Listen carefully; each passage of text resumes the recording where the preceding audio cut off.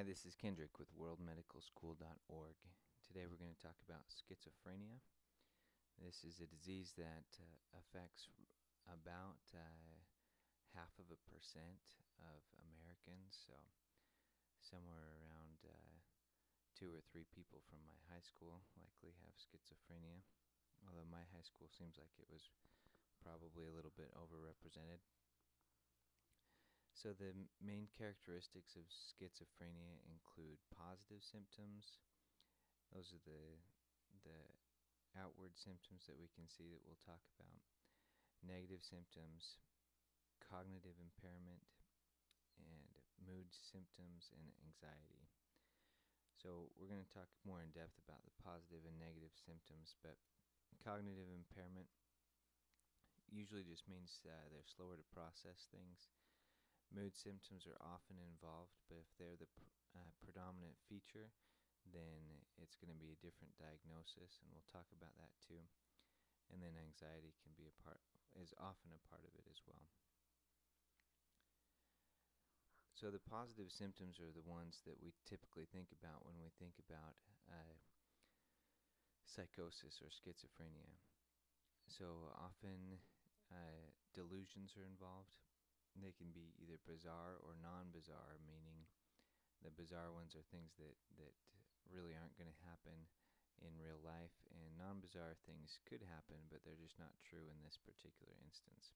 For example, the bizarre ones are when you think that you are Jesus Christ, and the non-bizarre ones are when you think the IRS is after you, which they probably are. Grandiose delusions like thinking you're Jesus Christ. I talked to a patient for about an hour today who believed he was Jesus Christ, and he would fall into this category. Paranoid delusions, nihilistic delusions are less common. They usually involve a patient having a delusion that they no longer exist or are dead. Erotomanic involve believing you're in a relationship with somebody that you're really not. These ones often lead to restraining orders. Disordered thoughts and speech are an important part of positive symptoms. These are the people who are telling stories that don't make sense, sentence structure that doesn't mean anything, sometimes words that don't mean anything. They call that neologisms. And sometimes they exhibit something called word salad, which is just a jumble of words that don't connect to each other, which I also heard today in a lawyer who doesn't have a previous history of psychosis, so she might not fit into the diagnosis of schizophrenia. Hallucinations can be tactile, sometimes sexual, auditory, visual, olfactory, gustatory also can happen, but the most common are auditory. Auditory are also the most common to respond to medical treatment as well. The negative symptoms are the ones that are actually said to be most associated with poor quality of life. So these people have the flat, blunted affect and emotion, so they don't really show any emotion. The 4 A's, alogia, anhedonia, asociality, avolition. So these people are not able to really speak well. They don't enjoy anything. They don't desire relationships, and they don't have any motivation. So the differential diagnosis for people who exhibit these symptoms can include a lot of things. The most common probably are the bipolar, and then the other mood disorders. So bipolar disorders can have some psychotic features, especially in the manic phase of bipolar. but the major difference would be that they don't meet the criteria for schizophrenia, which we'll talk about on the next page. Schizoaffective disorder is a disorder that is predominantly characterized by mood symptoms, but has also some psychosis involved. And then mood disorder with psychosis is a similar one, but in the schizoaffective disorder, the mood symptoms and the psychosis can happen at different times, whereas mood disorder with psychosis is a mood disorder like depression, where psychosis occurs during the depressive episode. There's lots of medical causes that can cause schizophrenia-like symptoms. There's metabolic disorders, hyperthyroidism, Wilson's disease, and any number of others that I can't remember right now. But there's a lot that you can look up that can have schizophrenia-like symptoms, and even would classify as schizophrenia. Would they not have the underlying medical cause? Sleep deprivation is probably the one that caused the lawyer with the word salad that I saw today. She hadn't had any history of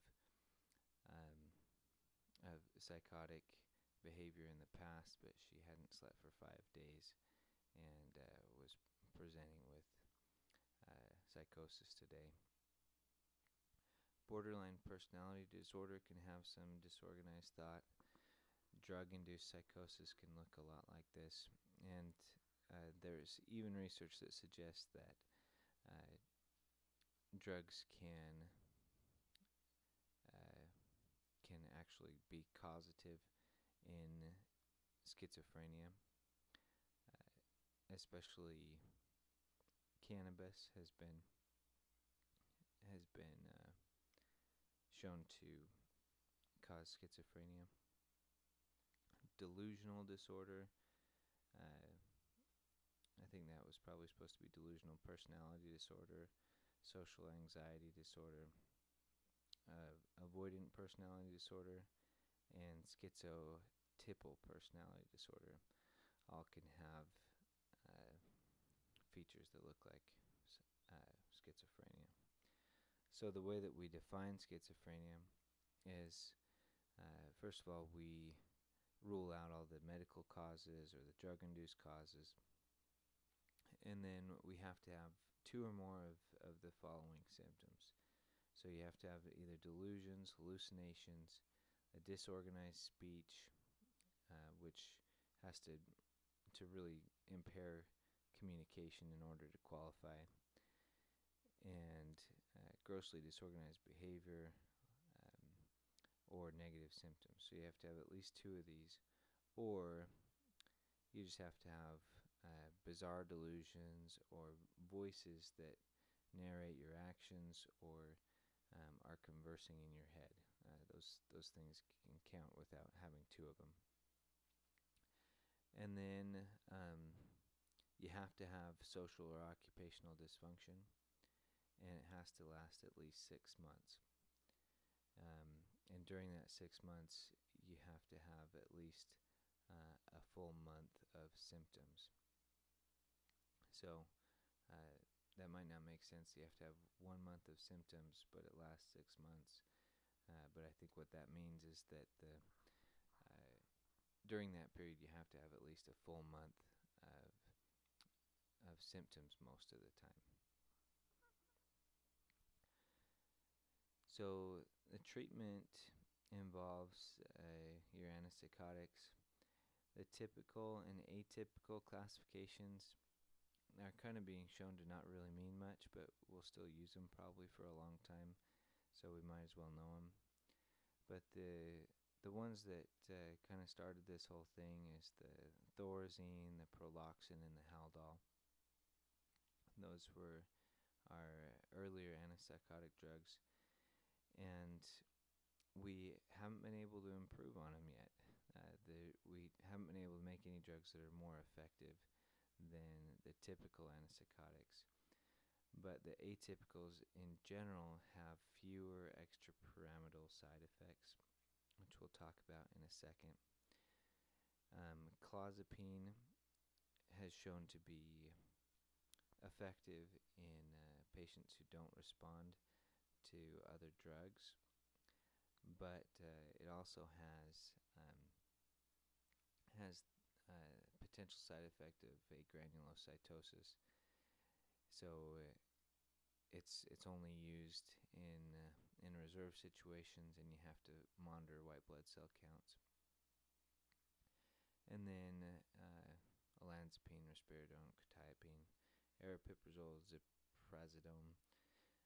These none of them have really been shown to be better than the others. So they do have different side effect profiles that in most cases are subtle. Common side effects include, well, we'll talk about that on the next slide. So forgive me for using this picture in here. I made this slide a couple years ago, so the picture may be a little offensive to some people, but so the antipsychotics have some major symptoms or major side effects caused by blocking the D2 receptor. So if we remember right, Parkinson's can kind of be characterized as not enough dopamine, and schizophrenia is characterized by having too much dopamine. So Parkinson's drugs often cause psychotic symptoms, and antipsychotics often cause Parkinson's symptoms. So it's kind of trying to balance the dopamine. And we end up having to treat the symptoms or the side effects of the antipsychotics. So dystonia, which is those the muscular side effects, you can treat with benztropine and diphenhydramine. Parkinson's extrapyramidal symptoms, you can treat with, I guess these are all extrapyramidal symptoms, but you can give anti-Parkinson's drugs and anticholinergics. And then akathisia, you can give beta blockers, anticholinergics, and benzodiazepines. So thanks for the picture on the earlier slide, and thanks for your comments. Please make more comments so we can make these presentations better. And if you would like to help out with it, please email me at volunteer@worldmedicalschool.org. Thanks.